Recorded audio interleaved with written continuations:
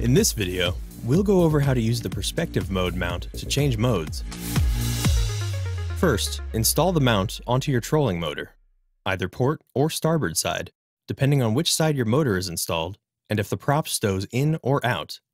Wrongful installation can lead to damage to the transducer or boat.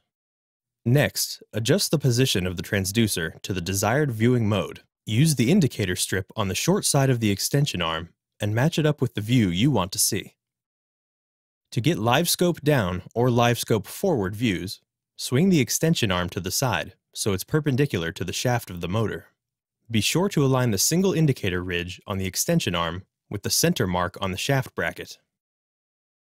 Use LiveScope down to see everything below your boat, and LiveScope forward to see all around it. To get the perspective mode, swing the arm down and parallel to the shaft so the double indicator ridges on the extension arm align with the center mark on the bracket. With auto adjustment, switching modes can take up to 1 minute. As a reminder, you should rotate the transducer to match up with the view you want to see. Use perspective view to see even more in shallow water.